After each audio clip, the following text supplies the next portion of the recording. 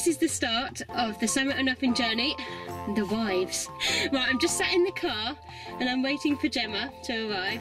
She's going to join me today and we're going to do our own version of Summit or Nothing. So, good luck to us, I suppose. So, oh, I think she's arrived. Right, love? What's up? Where's your outfit? We're going on a hike. Oh, shit. I said heist. Heist? This is awkward. Got my whole cape and everything. That is a fantastic cape. And my kit bag. Oh, I think we ought to do a kit review. Yeah, totally do a kit review.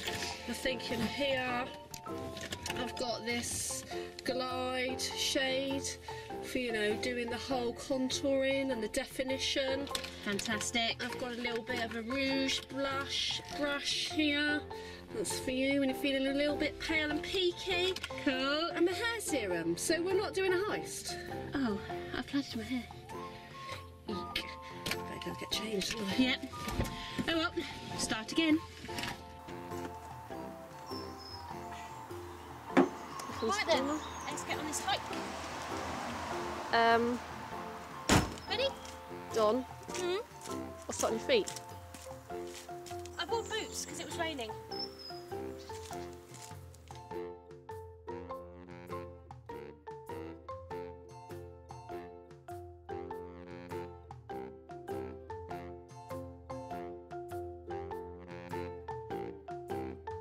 Hey Don. Hiya. What are we doing? We're going on a hike, an actual proper hike. And hopefully the weather will hold out because this morning it was torrential rain when I left home. And why are we doing this? To show that everyone, that the boys just make a meal out of it and girls can do it so much better.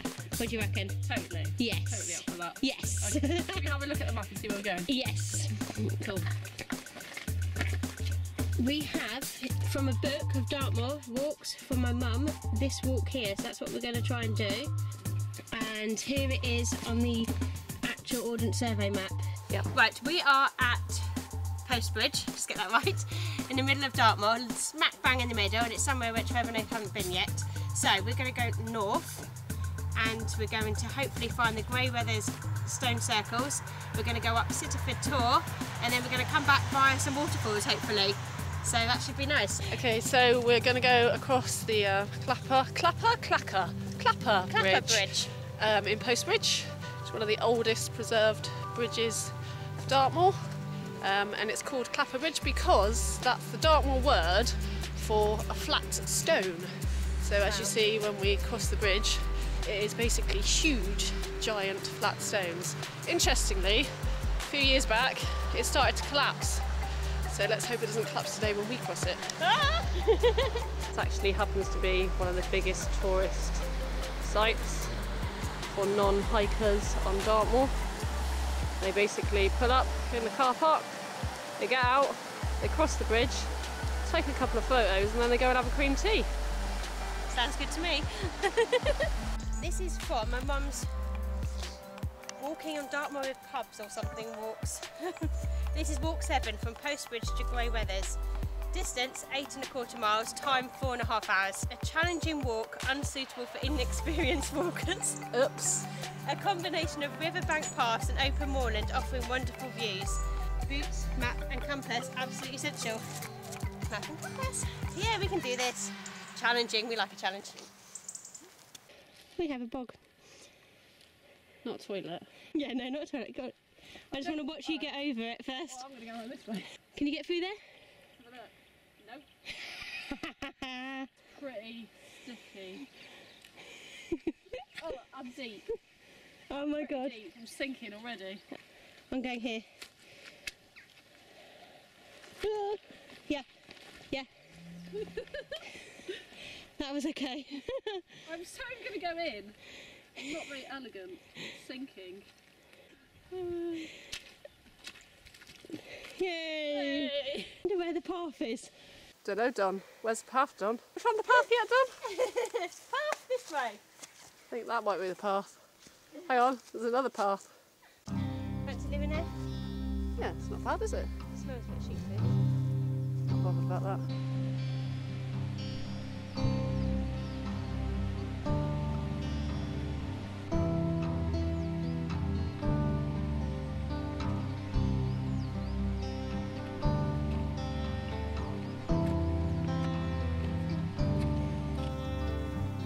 encounter a grumpy animal at some point. It's not Donna. I'm not grumpy. Do you reckon we could ride a cow? Ride a cow? Are you like nuts? Proper like, what do they call it?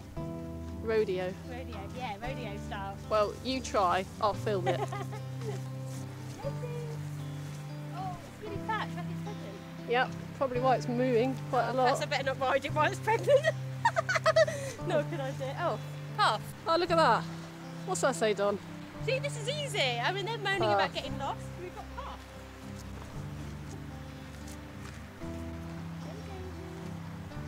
I don't think Daisy's too happy about us being here.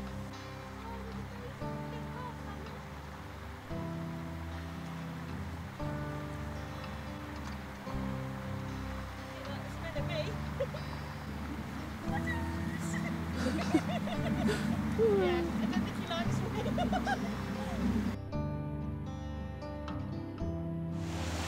Here we are on the path. Pretty beautiful around here. Scenery's quite nice.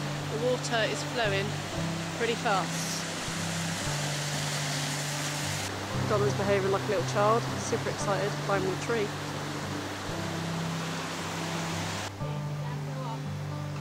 Bit of up in it, Don.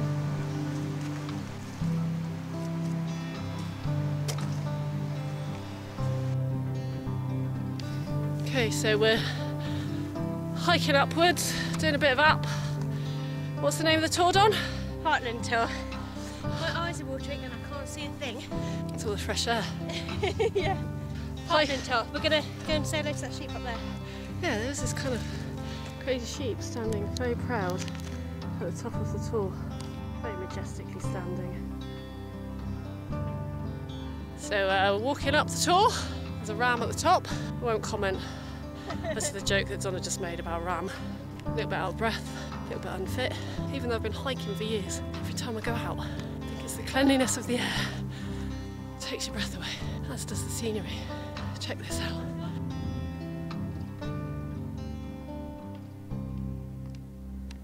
So at the top of the Tor, going to stop and have a snack and a drink. Donna and I do jobs that are pretty stressful.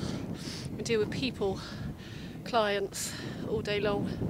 So for us to be up here, we'll probably echo in what Nath says about not being around people. It's kind of our therapy to be away from the job of being a mum. No kids. No kids. We can walk at a normal pace for once. So all you ladies who may be thinking about going out hiking, it's so much easier without your children because all you've got to think about is yourself. It feels a bit like a workout. So if you hate going to the gym, it's cheaper than the gym. Yep. It's better. It's eco-friendly. And you get to see wonderful places like this. Yeah. And you get to spend some alone time with your special friends. Special.